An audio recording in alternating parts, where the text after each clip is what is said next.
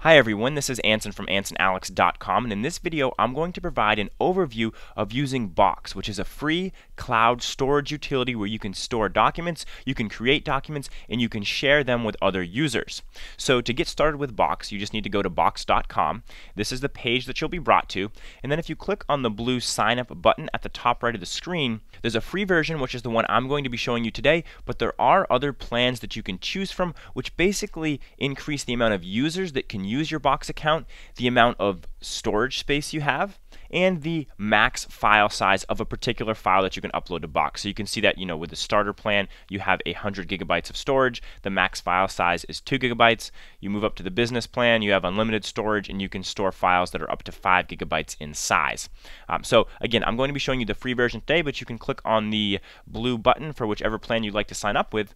And once you get logged in, this is what Box looks like. It's very similar to Google Drive or Dropbox. You can store files in here. They're accessible from any computer with an internet connection or even mobile phones. So to kind of get started, you'll notice that right in the middle of our screen, we have this box that says we can drag and drop folders and files from our computer, our desktop, right here into Box. So I actually have a photo on my desktop that I want to move into Box. So I'm just going to move this window a little bit. I have one of my logos here, and I can just drag this right into Box, and boom, here it is. The photo is now in Box. It's a JPEG. I can click on it, just hovering over it shows me a preview. If I click on it, it will show me a full-size preview of what this document looks like. I could also bring in a Word document, a Pages document. Any type of document that you want, you can store in Box as long as it meets the file size specifications based on the Box account that you've signed up for. Now let me close out of this preview here. You'll notice that we could also upload files by clicking on the blue upload button. I could upload a single file or a folder that has multiple files within it. Now, one of the cool features of Box is that you can actually create documents right here within Box. So if I click on this new drop down at the very top, you'll notice that I have a number of different options. I could create a folder to store my different files in, so I can have a little bit of organization here within Box. I could create a new Box note, which is basically like a text file. It's a very simple kind of Word document for you to just enter some notes into real quick. So if I click on new Box note, you'll notice that a window pops up. I can name the note whatever I want. We'll just call this test note. I could add a description if I wanted to. Click OK, and in a new tab, a file editing window appears once it finishes loading here. And I can go ahead and I can just start typing a note. This is my document. I have some editing tools up here at the top, so I could change my text size.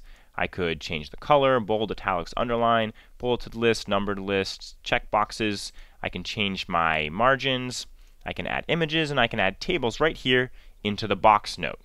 Now the Box note, like a Google Drive document, saves automatically. So you'll notice up here at the top right, it says that it's saved. I could click on this button right here to show a history of this document, which will give me all the changes that have been made to this document in the past. Now we only have one version right now because there isn't much information in this document, but it's a very cool feature similar to the revision history feature within Google Drive. I'm going to close this for now. And I can just close out of this tab, and you'll notice that now in my list here within Box, I now have a test note, and it's a Box note. So I have the image I brought in earlier, and then I have the note I just created.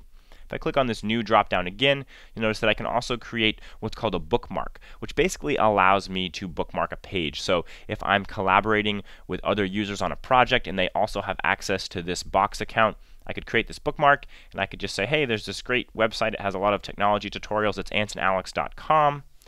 We can put in the actual name, and we'll just put technology tutorials. So now when another user goes into this Box account, they will see this link right here. It's a bookmark, and they can just click on the link to go to AnsonAlex.com. So that's a great way to share informative sites with other users that you're collaborating with here in Box.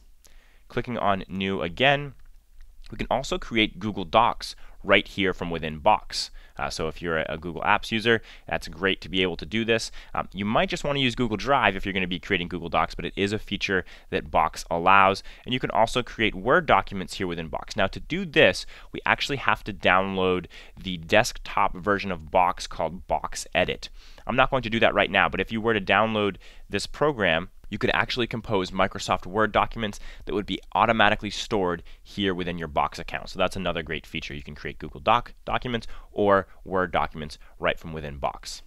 Now, we have a number of different files listed in our Box account now, and you'll notice that to the right of these documents we have some options. So the first one is we can share a file here in Box, which is probably one of the main reasons that you're going to use Box. So you can store your files, they're not going to get lost, and then you can share them with other users. So if I click on the share button, you'll notice that a link appears. And now I could copy this link to my clipboard and I could send it to somebody by email or text message, however I want to send that. Now to the right of this link, there's this little drop-down menu that basically specifies the visibility of this document.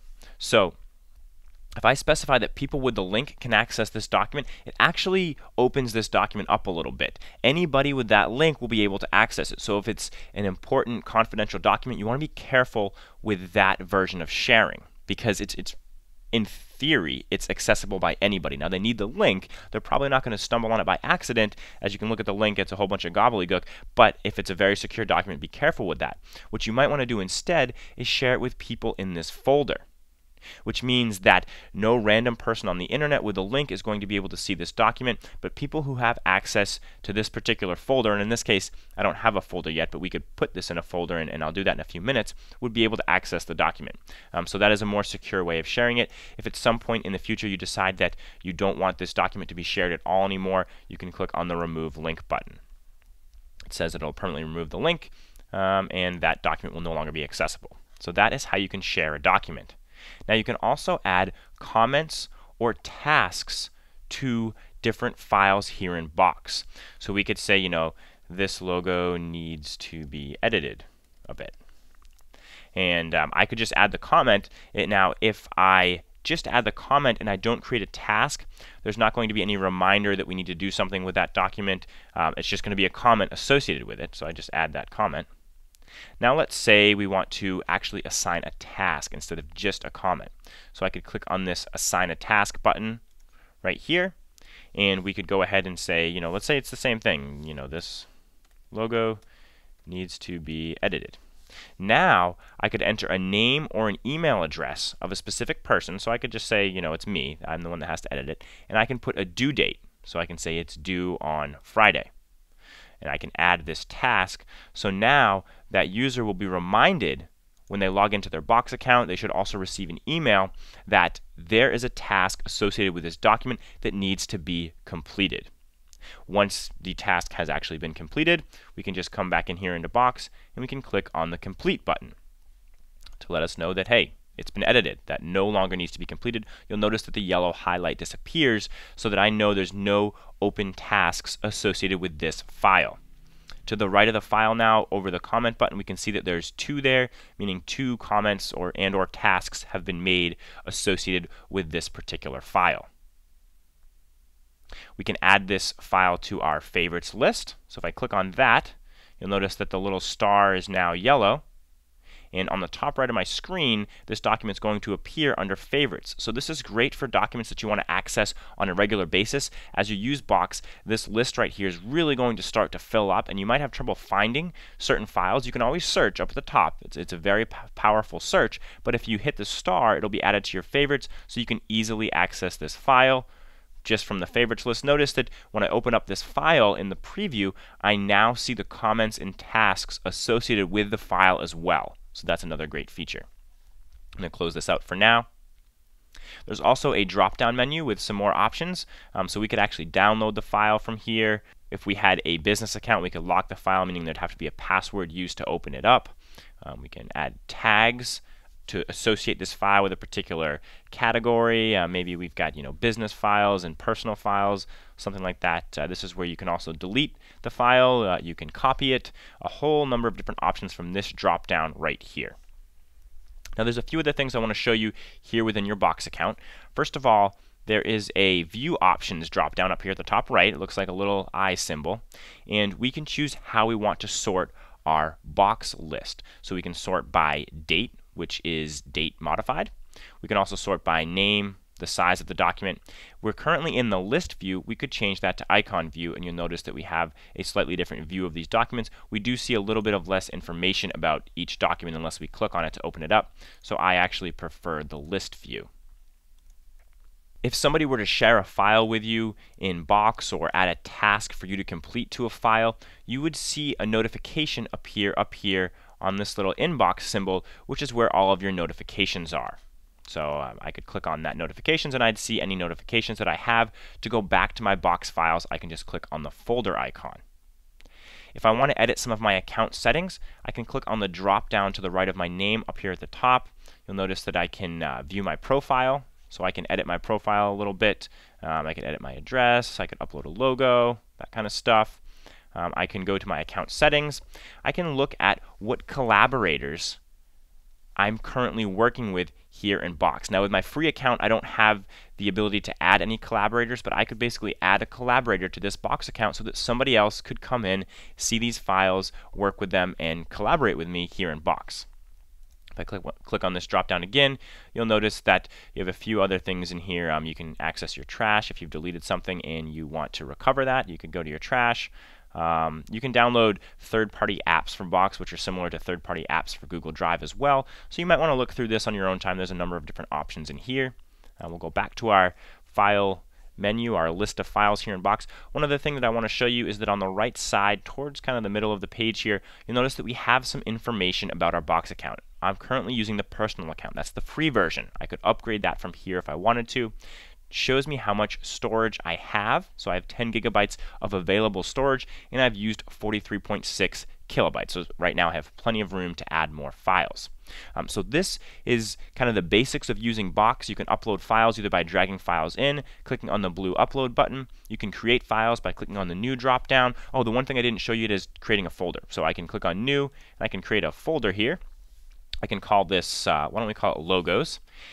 I have the option of whether I want this folder to be private, so only I have access to it, which would be the keep private for now button, or I can actually invite other people to have access to this particular folder. So I could just enter their email address, or if they're already one of my collaborators, I could just enter their name here.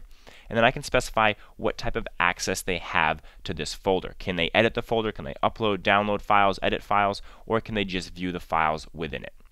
So that's up to you. For now, I'll keep it private, and we'll click OK. So now in my list here, I have a folder. It's called Logos. I could then click and drag my logo into the Logos folder. You'll notice that the logo is no longer in my list. Next to the Logos folder, there's a little number 1 telling me that there's one file within that folder. If I click on Logos, it opens it up, and here is my logo. To the right of the screen, I can see any collaborators that have access to this particular folder, and I could share a link to this folder with the button down here to the right.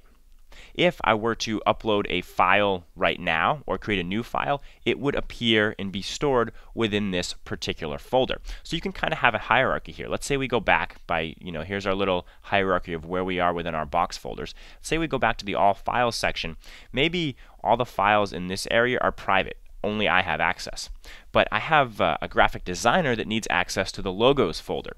So I could simply share the Logos folder, with that particular person, and then they wouldn't have access to all of my other folders and files here within Box, but they would have access to the Logos folder and everything inside of it. I'm actually going to delete that link right now. So that is a great option for having different levels of security within your Box account. I hope you all found this video helpful. Don't forget to check out my other tutorials here on YouTube or on AnsonAlex.com. I have a number of tutorials on Google Drive, Gmail, Google Calendar, Dropbox, Evernote. If you enjoyed this video, I would really appreciate a thumbs up here on YouTube. Please let me know in the comments section, either here on YouTube or on AnsonAlex.com, if you'd like to see some more advanced tutorials on using Box, and specifically which features that you'd like to hear more about. That's all I have for you for today. This is Anson from AnsonAlex.com.